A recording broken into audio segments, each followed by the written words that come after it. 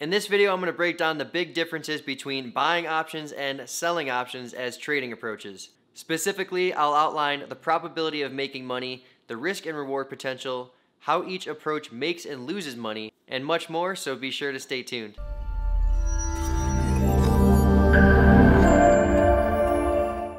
If you're brand new to the channel, be sure to subscribe and enable notifications if you're interested in getting all of our options trading videos in the future. When it comes to every single trade, there is a buyer and there is a seller. So when it comes to trading options, what are the primary differences between buying options and selling options as trading approaches? It's important to understand the key differences between buying options and selling options as trading approaches so you can first figure out which camp you align with more, and so you can understand the difficulties associated with each approach. Let's start by analyzing the risk and reward potential when comparing buying options and selling options. Perhaps the biggest attraction of options trading is the concept of leverage, which is being able to make a lot of money from just a little bit of money, and the ability to control your risk and reward potential for every trade that you put on. When it comes to buying options or option buying strategies, the reward potential is typically far greater than the risk taken for that particular trade, which is one reason a lot of traders prefer buying options over selling options. Let me show you what I mean by that by looking at some real option prices that I recently observed in the market.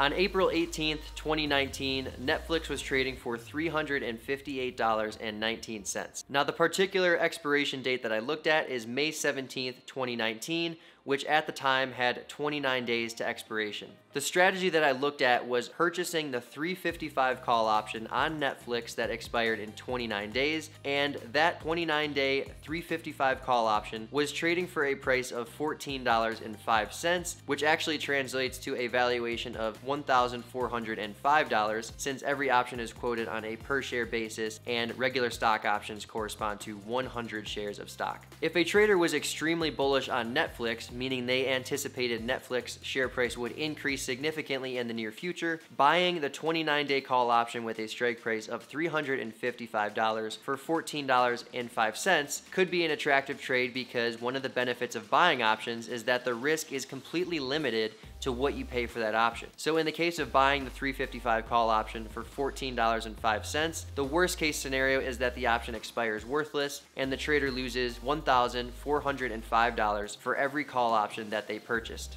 So in this example, in terms of risk and reward, the maximum loss potential or the risk is $1,405, while the maximum reward potential or the maximum profit potential is theoretically unlimited because since there's no limit to how much Netflix can increase to, there's no limit to how much that $355 call option can be worth in the future, which means in theory that trade has unlimited profit potential. So if unexpected news came out and the Netflix stock price increased to $400, that $355 call option would be worth at least $45 since a call option that has a strike price below the stock price will always be worth at least its intrinsic value. And for call options, the intrinsic value is equal to the current share price minus the strike price. And if Netflix is at $400 and the strike price of the call option is $355, we know that $355 call option will be worth at least $45. With a purchase price of $14.05, an increase in that option's value to $45 would represent a 220% return on the investment that that trader made, which is a very sizable return for a trade that lasted less than 29 days. So what's the catch? Well, when buying options, you need something favorable to happen and fast for you to make money on that trade. In the case of buying a call option, that means you need the stock price to increase and or you need implied volatility to increase before the option expires for you to make money on that trade. If either of those things do not happen, you will lose money on that option purchase because as time passes, the extrinsic value will come out of those options and at expiration, an option will only be worth its intrinsic value. In the case of the $355 Netflix call option, if Netflix is at $358.19, that $355 call option has $3.19 of intrinsic value because the share price of $358.19 is $3.19 above the call's strike price, which means the remaining value, or $10.86 of that option's value, is completely extrinsic. Now, as time passes and the option's expiration date approaches, the option will slowly lose all of its extrinsic value, leaving only the intrinsic value at expiration. So if I buy this Netflix call option for $14.05 and in 29 days, Netflix is still at the same price of $358.19, that 355 call option will only be worth $3.19, which means I will lose $10.86 on that option, which means I actually lose $1,086 on that option purchase for every contract that I bought. For the 355 call option purchased for $14.05 to break even at expiration, meaning the option's value is the same at expiration compared to what I purchased it for, Netflix has to increase to $369.05, which comes from the fact that if I buy the 355 call option for $14.05, for that 355 call option to have $14.05 of value at expiration, Netflix needs to be $14.05 above the call's strike price when that call option expires, and 355 plus the purchase price of $14.05 gives us a break-even price of $369.05. In short, if I buy the 355 call option for $14.05 and Netflix is currently at $358.19, I need Netflix to increase over $10 for my position to just break even at expiration, which means I don't make or lose any money. If Netflix does not increase by that amount, my call option will be less valuable at expiration compared to what I paid for it, in which case I will have a loss at expiration. So when buying options, you need a favorable stock price movement in a short period of time to make money on that trade. Otherwise, you're gonna lose money to the passage of time, because as time passes, extrinsic value comes out of options, and when you're buying options, the decrease in the extrinsic value will work against you as an option buyer. When it comes to selling options, everything that I just mentioned is reversed.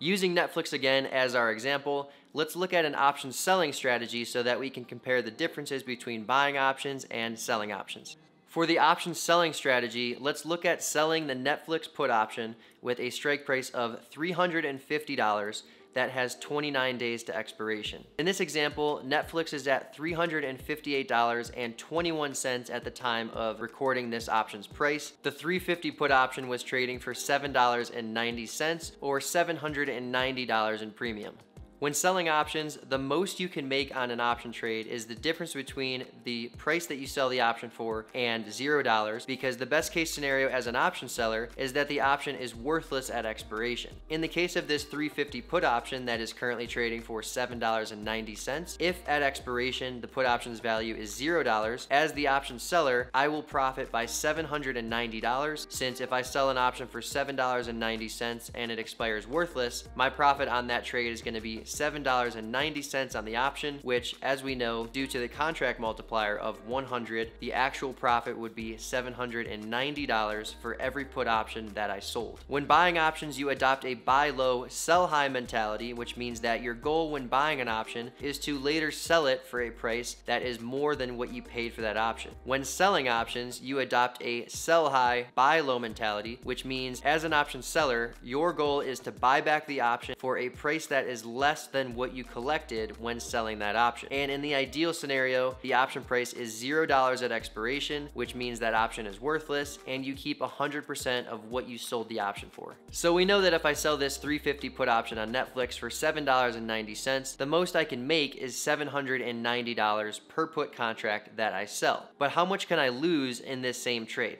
When selling a put option, the worst case scenario that can happen is the stock price goes to $0, in which case that put option will be worth the strike price. So in the case of this put option with a strike price of $350, if Netflix went to $0, the 350 put would be worth $350, which would mean the option is worth $35,000. Now, since I sold it for $790, if its price increased to $35,000, I would have a loss of $34,210. And that's on one contract. But as we know, it's very unlikely that a stock is going to go out of business and go to $0 in such a short time period, such as 29 days. But the key here is that when you sell options, the risk that is taken is typically far more significant than the amount of reward potential that you have. So in the case of buying the Netflix call option, the maximum loss potential was $1,405, while the profit potential is theoretically unlimited. But in the case of selling this 350 put option on Netflix, the maximum profit potential potential is $790, and the maximum loss potential is $34,210.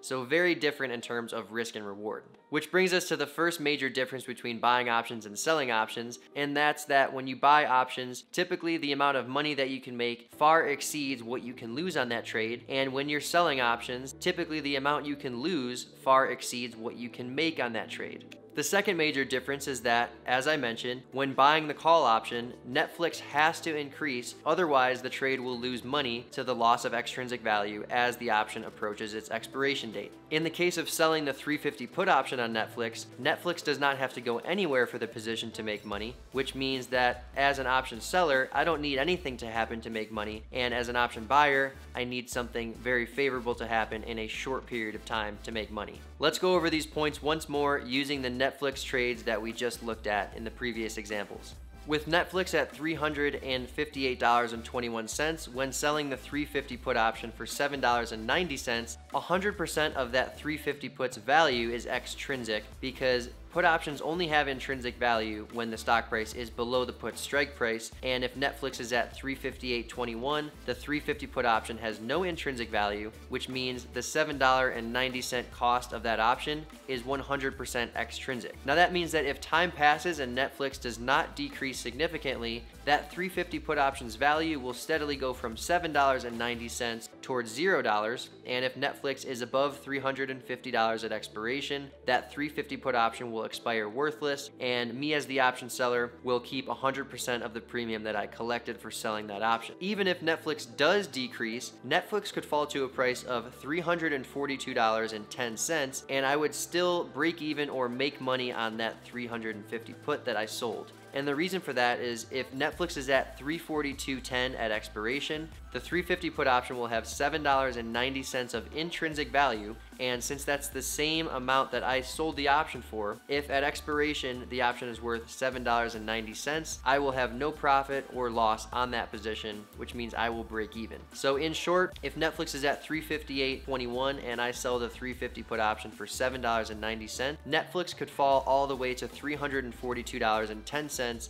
and I still wouldn't lose money on that trade at expiration. When buying options, since the risk taken is typically much less than the reward potential, and because you need something to happen in a short period of time to make money, buying options is a low probability trading strategy. And that means, in theory, if you buy an option, you have less than a 50% probability of making money on that trade. When selling options, since the risk that you have is typically far greater than the amount of profit you can make, and due to the fact that you don't need anything to happen to make money on that trade, selling options is a high probability trading approach, which means, in theory, if you sell an option, the probability that you'll make money on that trade is greater than 50%. It's important to understand that everything related to options trading ties into probability. The more reward potential relative to the risk taken, the lower the probability of making money on that trade. And basic option strategies such as buying call options, buying put options, or combining the two into other option buying strategies, all of these strategies require a significant stock price movement in the favor of that strategy to make money. Otherwise, the position will lose money to time decay. On the other hand, the more risk that is taken relative to the profit potential, the higher the probability of making money on that trade, and basic option strategies such as selling call options, selling put options, or combining the two to create other option strategies, all of those strategies are high probability trading approaches because they can profit as long as time passes without a significant movement in the stock price against those positions. The next major difference between buying options and selling options is related to exercise and assignment. Now, when you buy an option, you have full control over when you exercise the option, or if you exercise the option, which means you never have to worry about being assigned on that option. As an option seller, you have no control over when an option buyer will exercise that option, and since you have no control over when that option is exercised, as an option seller, you will sometimes find yourself in a scenario where you get assigned shares of stock unexpectedly because somebody on the other side of that trade exercised the option, and unfortunately, you were chosen at random to be assigned the opposing share position as the person that exercised the option. The next difference difference between buying options and selling options is that when you buy options, the margin required to put that trade on is going to be equal to the maximum loss potential of that position. So in the case of buying the Netflix call option from earlier, if the maximum loss potential is $1,405, my margin requirement for that trade would be $1,405. Now when selling options, the margin required to put that trade on is typically going to be far more significant than buying an option, because when you sell an option, the brokerage firm has to account for potentially large changes against your position, in which case you could lose immense sums of money, which is why when selling options, the margin requirement for putting on a particular trade can be quite steep.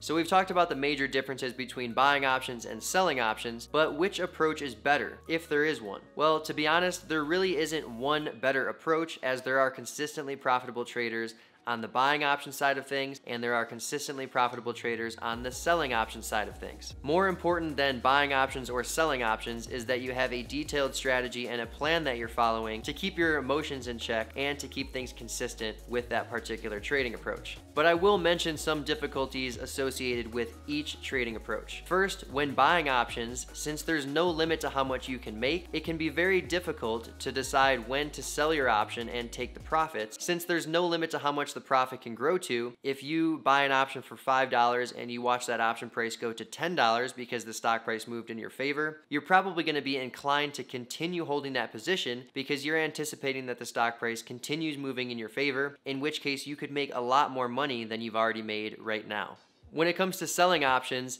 the more profitable the trade becomes, the more logical and easy it is to take profits on that trade, because as the trade gets more and more profitable, you have less to make on the position, but you still have all of the risk remaining. For example, if I sell an option for $5 or $500 in premium and the option price falls to $1, I will have a gain of $400 on that position, and with the option price at $1, the most it can lose is another dollar or $100 in my favor, which means I've already made 80% of the profit potential, in which case it would be wise of me to close that position and take the 80% profits, because I can only make another $100, but I still have all of the risk on the table if things turn around and the stock price moves against my position. Now, when it comes to holding losing positions, when you're buying options, it becomes easier and easier to hold a losing position, because since you can only lose so much, the closer that option price gets to $0, the less you have to lose, but you still have time left before the option expires, which means that since you have little left to lose but everything left to gain, it's very easy to hold that option in the anticipation of a reversal in the stock price, which could potentially turn things around for you and leave you with a profitable option purchase. When you're selling options, if a position starts to move against you and you're down money on that trade, it can be very tempting to close the position to cut your losses, because since the loss potential is significant and you don't know how much the stock is going to continue moving against you, it can become very difficult to decide when to close the position or when to keep holding it when you're selling options and have a losing trade. When comparing the two trading approaches, buying options and selling options do have their differences, and it's important to consider all of the difficulties associated with trading successfully from either one of those sides. To quickly wrap up this video, let's go ahead and recap all of the major differences between buying options and selling options that I've discussed in this video. First, option buying strategies typically have far more reward potential compared to the risk that is taken, and when selling options, the risk that is taken is typically far more than the reward potential for that particular strategy. In order to profit when you're implementing option buying strategies, you need a favorable movement in the stock price and or implied volatility in a short period of time to make money on that trade. When selling options, you can make money simply when time passes, so long as the stock price does not move significantly against your position. Because of the fact that when you're buying options, you need something favorable to happen in a short period of time, buying options is a low probability trading approach, which means in theory, if you buy an option, the probability that you'll make money on that trade at expiration is less than 50%. When selling options, since you don't need anything to happen to make money, selling options is a high probability trading approach, which means when you sell options, in theory, you have a greater than 50% probability of making money on that trade. Lastly, those who buy options have full control over whether or not they exercise those options, which means as an option buyer, you never have to worry about unexpectedly being assigned a stock position, whereas when selling options, since you have no control over when or if someone exercises that option, you might sometimes be assigned shares of stock unexpectedly, in which case you'll have the opposite position as the person who exercised the option. That's going to do it for this video on buying options and selling options. I really hope you enjoyed this video and learned something about the two trading approaches. If you enjoyed this video, please give it a thumbs up. If you have any questions or comments, leave them down below because I do respond to almost every single comment that is left on my videos. Once again, I'm Chris from Project Option, and I will see you in the next video.